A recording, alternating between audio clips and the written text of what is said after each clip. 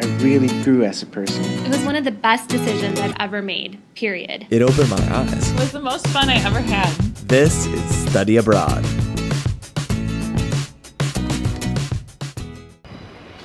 Hi there, I'm Geneviève Baudouin. I go to New York University and I am studying jazz vocals at the Conservatorium van Amsterdam with IES Abroad.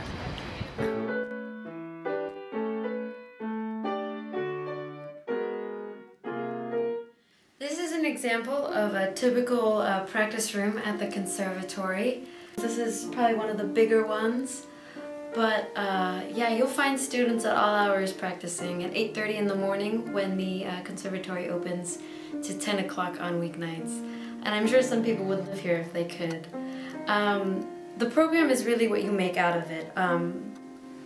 You're free to take what you want within your department.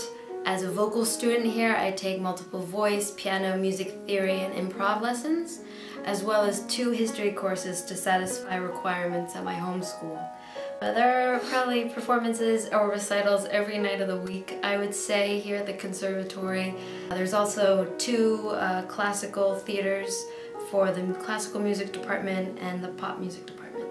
There is one piece of advice I would give to prospective students. It would be to take advantage of both the city and the school. If you're specific in what you want and you really trust it, I think this experience can open itself up to you in countless ways. I think I've grown as a student, as a musician, and a person because I've had both environments. I've had this school with a peer group that has welcomed me, but also challenged and encouraged me to work harder on my craft.